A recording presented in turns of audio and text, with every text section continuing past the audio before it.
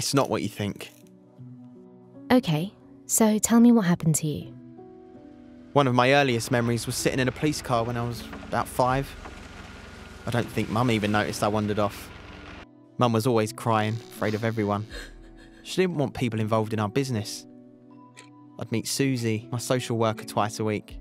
We'd talk about home, school and stuff. We'd even talk about football.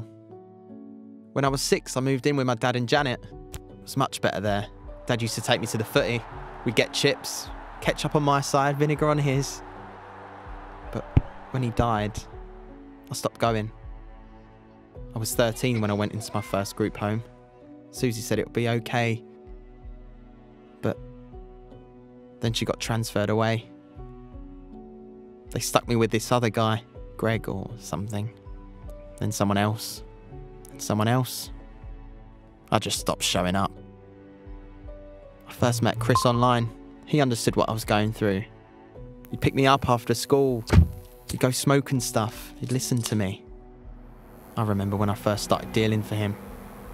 It felt good. Someone trusted me. When he sent me on a run to another county, he bought me new trainers, video games. He'd take me to parties with his mates.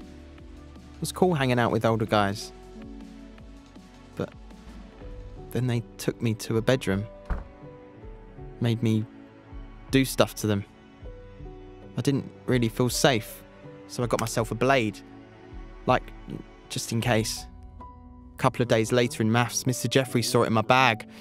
I told them it was for protection. They didn't want to listen, so they just kicked me out of school. Wasn't going much anyway. I owed Chris some money, so I started dealing more. That's when I got nicked.